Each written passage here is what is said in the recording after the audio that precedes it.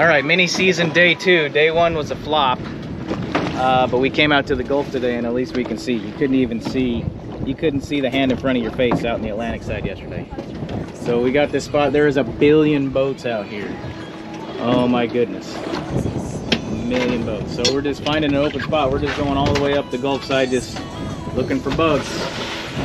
3, 2, 1.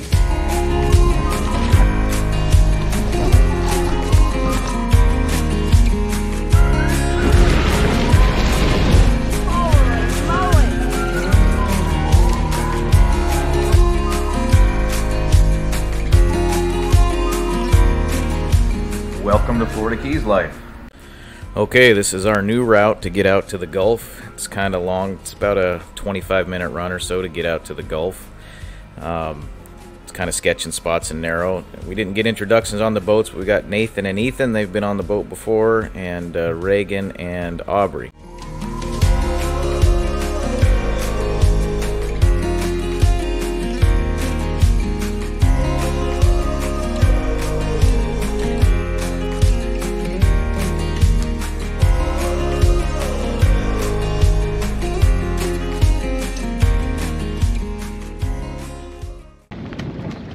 They think they saw some small lobster over there, so I told them to go double check, make sure there's not bare ones. Still just scouting spots, moving from spot to spot, not spending a ton of time trying to find them. But there's a billion boats out here, and it's day 2, so not looking good. All right, so we've tried 6 spots, maybe 8 spots. A lot of empty holes. But the crazy thing that we don't have an empty slot of is boats. Look, I don't know if you could see on the horizon there, but my gosh. This is Sawyer Key. And we've hit everything from Key West up to here. We were gonna make it to the contents, but it's just solid boats. We're dodging boats the whole way. Every place we checked is empty. This is a zoo. I've never been out here on mini season. Maybe this is normal.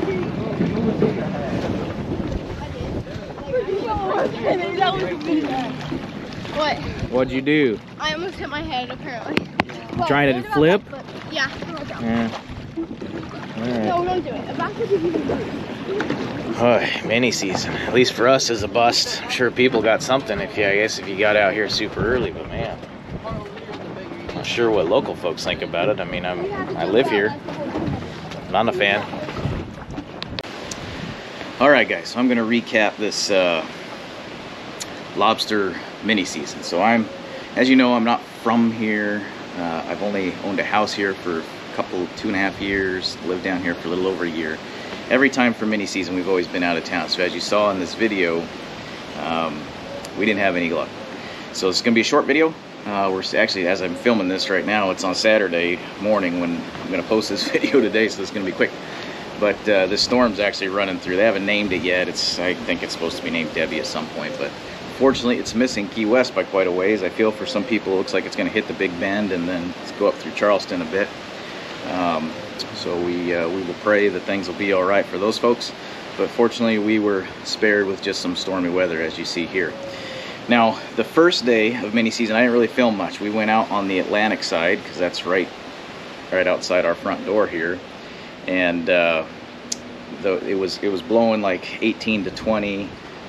Waves are like 2.5 to 3 foot seas, and we couldn't see the hand in front of our face. Now, one disadvantage we have, we just moved down here to this house. It's closer to Key West. We don't have the spots that we were normally used to up near Little Torch, where our other house was. So we were scouting while also trying to get lobster, and so that didn't work out so well. I will post a card up here to the video that Aaron and Madeline Young did with Key West Waterman. Love their channel, love that guy. I hope you watch it. I'm sure you probably do if you watch my channel.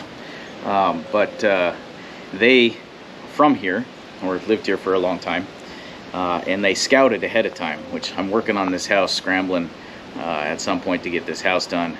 I hadn't had any time to do any scouting down here, and so they went out on the Atlantic side. They knew right where the lobster were, even though visibility was very poor. They were able to basically put their mask right down in the lobster hole and grab lobster and got their limit really quick. I'm also retired, so the likelihood of me getting up at like 6 a.m., 7 a.m. to go out and do this kind of stuff. No, I live here. I recapped my lobster mini season to some of the locals down here, and they just laugh. A lot of them don't even bother with mini season because it's such a zoo. But this is what I want to talk about. And so while I've reiterated I'm no expert, I just want to tell you my observations. So weather was poor out in the Atlantic. Nobody was out there. We even, on the way back in, we went out to the edge of the reef just to see, even though it was 3-foot sea, see if water clarity was any better. It wasn't on the Atlantic side. So we went out to the Gulf. Now the way the wind was blowing that day, south-southeast, so it made it much better in the Gulf. You see, the forecast was like 1.5 to 1.7 or so foot seas. And it was pretty much, that's what it was. In close to the water, it wasn't as much wind. The islands gave us a little bit of protection, and water clarity was pretty decent in the Gulf. But as you saw, it was not hundreds of boats. There was thousands. It may not show up as well on the camera as it did in person. But we were dodging boats the whole way. We went over 100. We went about 120 miles round trip to get out to the Gulf, and then we went almost all the way to the Contents. And then we hit at least 12 spots, maybe more, and I'm scouting at the same time, but I'm looking at, you know, I have Garmin's relief map, and I'm looking at different things, and the spots that we dove, many of the spots were really good spots. You could see there was lobster holes there, holes where lobster would be. There was coral heads, we found shelves, we found all that stuff. I didn't film a whole lot because we didn't get any lobster, but they were all empty holes because there was thousands of boats. It was insane. And I texted a few local guys, they just laughed. Yeah, the Gulf usually gets picked over pretty good. Well, I'm not here to talk about being picked over. It was completely decimated. I mean, anything from the shore out to about 15 feet, which is where we're diving. We're only 15 to 20 foot free divers. And was picked clean. I mean, not a lobster. I even talked to another local that was up near the Contents, and the second day they went out with a boat full of guys that are super squared away divers and whatnot, and they got one lobster. I'm out here with kids, and I'm not that great either. We got 0 lobsters. In fact, on the way in, I texted Haley and had her swing by a local seafood market and pick up some lobster tails because we wanted to eat some lobster. So anyways, lobster mini season for us was a fail. Some people did well. Some people did mediocre. A lot of people went home with nothing. Now, the one thing I want to point out, though, is that I'm retired. I live here, so it's not like the end of the world. If you come down here on vacation, oh, I really feel for you. Spend a lot of money down here and get no lobster. Weather conditions and all that are a thing. But I kind of want to talk about this mini season. It's a complicated issue. I've watched several people talk about it, including Aaron Young, who's much more knowledgeable about it than I am. But it's a fine line between completely decimating the lobster fishery in the Gulf for a period of time. I mean, I don't know how long it's going to take to recover, but quite a while. And I know some people are going to say, you got to go out deeper. You got to go out. Yeah, okay, that's fine. I'm scuba certified. We'll go out deeper when the season opens up, and we'll get some lobster. And we'll find there'll be some. There's some that escape through on the way in. But there's a couple issues I want to talk about. One, the mini season, I think, is there to kind of buffer between the recreational season and the commercial guys. That's one thing that I love when lobster's closed, is there's not commercial pots in the water. And so you're dodging them the whole time you're running to go fishing anywhere. Constant lobster pots. And then when stone crab season starts, you get the stone crab and lobster pots all in the same friggin' area, and it's, oh my gosh, you're dodging it the whole time. So that's a complication number one. The other side of that token is there's many that's their wage. It's how they earn their income down here, is by lobstering or catching stone crabs on a commercial thing. So it supports local families. So I support that. The other side of the token, looking at it from the recreational, I mean, you think, okay, from me, the local, and there's a lot of bah humbug locals that say, oh, shut down lobster mini season. We don't want the people, you know, our local lobster get hammered, local environment gets hammered. I get that. And I could certainly side with that part of the argument. But the other side of it is that every friggin' income down here in this Keys, well, I shouldn't say that, nearly every income down here in the Keys relies on tourist income.